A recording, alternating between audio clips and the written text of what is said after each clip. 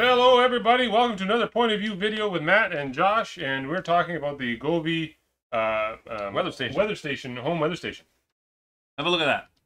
It's pretty stinking neat. I mean, this goes this can go in your bedstand or your kitchen, wherever you get your morning coffee and you want to see what the weather is outside. Yeah, it's nice to be able to see as soon as you wake up in the morning, without even having to go to your phone or anything else. You've got the information right there at your nightstand. Because these little because it's also an alarm clock. Has these little foot pegs that go on. I'll show you that in a minute in the close-up, and it sits there like that. Or you can have it where it hangs on your wall, right? It's flat against the surface of the wall, and it gives you Put that by your thermometer, so your Now you can either choose to have batteries to operate this.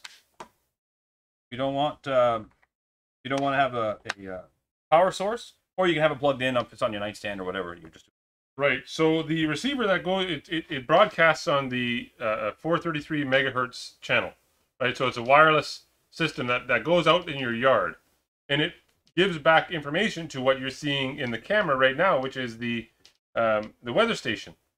So it tells you a 12-hour forecast. It tells you humidity, the temperature, the time, everything, right at your fingertips instantly.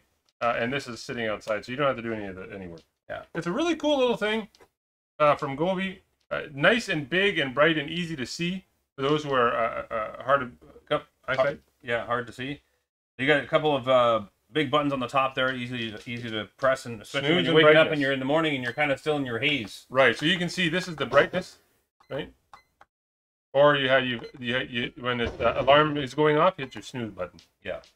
You can use it as an alarm clock too. Right. And then you got your little connector there. So that's from Govee. Great little product. That's our point of view. And guys, we thank you for watching. We'll see you again next time here on What Tools Inside. Take care.